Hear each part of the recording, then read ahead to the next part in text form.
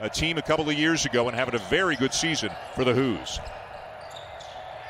Matthew Hurt for three, and speaking of matchups, as Hurt gets a friendly roll, how about Matthew Hurt? Roach looking inside for Williams, who's really been a factor for Duke the last couple of weeks, especially at the defensive end of the floor. Roach for three, got it, and a good start for the Blue Devils. In his prior two games, he was averaging 16 points a game over those two. Clark stops on a dime, losing his defender, and then gets a bounce to get Virginia on the board. He's just a fantastic shooter. But to your question on Jalen Johnson, yes, those are legitimate questions as to why he decided to forgo the remainder of the year. Mark Williams has stepped into a larger role, and that goes back a few weeks now. Jamin Brakefield has picked up some more minutes as Virginia gets an easy one from Trey Murphy, the third outstanding transfer. Speakman, we've talked about him in steals. He gets a ton of steals for Virginia. He leads the team in steals. But Trey Murphy, he is shooting the ball so well. You talk about a player, Matthew Hurt. And you saw Clark and Huff right away point up to the glass, but they don't get the call. Casey Morsell in off the bench, and maybe it'll work out just fine for Virginia because he's got a chance for three. He's been in study hall to bring up that grade in defensive IQ. He's a solid B+, but I think with some more study hall time, he can get that up to an A. Yeah, his basketball GPA, trying to increase that as best he can. But the shot clock running down, the conference standings with a record of 11-2. Duke is 7-6. And obviously, given their situation, as Jamin Brakefield lays it in. And Murphy's an NBA player. He is so good. You and I were talking before. Could Huff be an NBA player? Could Hauser be an NBA player? How about Jamin Brakefield getting more minutes the last couple of games? Alley-oop attempt to Huff. Brakefield stepping into it, and what an impact he has had in this game.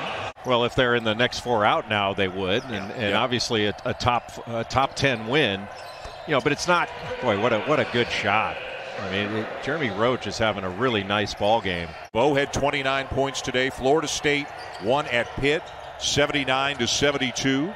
Hurt from the corner knocks it down, and Matthew Hurt's got 4 threes already. Signature win, quality win, big win, whatever phrase you want to use, and they are up 3 on a top 10 team in Virginia. Look at Huff stepping in and follows up his own miss. Ends with Justin McCoy from Cary, North Carolina. McCoy helped to recruit Murphy when Murphy announced he was going to transfer. Great little touch pass from Hauser. Discriminatory comment about big guys that we develop slower.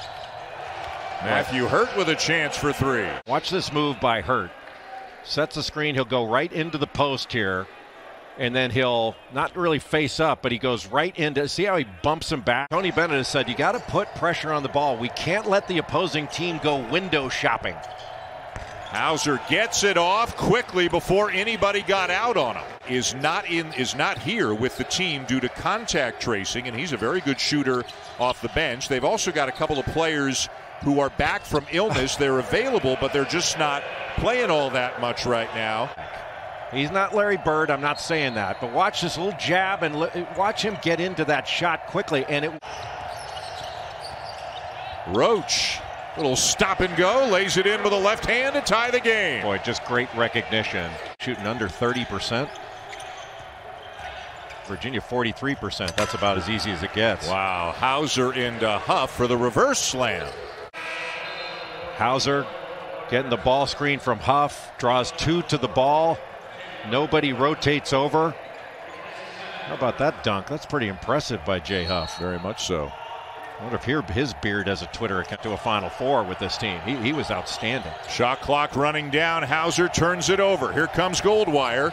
Duke's got numbers. Stewart for 3. Count it. Boy, what a big-time pass. Poised and completing it. And tied yet again. Clark up top to Huff. Beautifully done.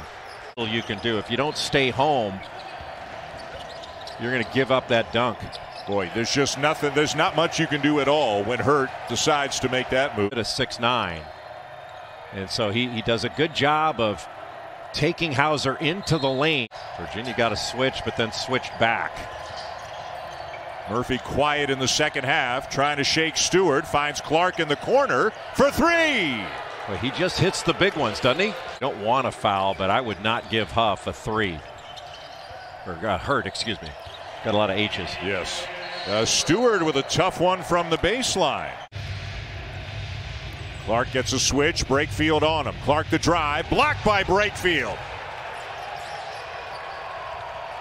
Virginia with a win, trying to keep Florida State at bay for top spot of the ACC standings. Duke looking for a signature win over a quality opponent, and they've got the lead after the bucket by Brakefield. He's a lefty and gets right around Huff. Huff thought he was going to hand it off and wound up fouling him as Brakefield used the rim to try to protect it from the blocked shot. What a beautiful finish. And remember, he's left-handed. Well, how about that smile at the bench? That's Clark. Loses it, gets it back, has to put it up. And that will not count. Duke will win. Thanks for watching ESPN on YouTube. For live streaming sports and premium content, subscribe to ESPN+.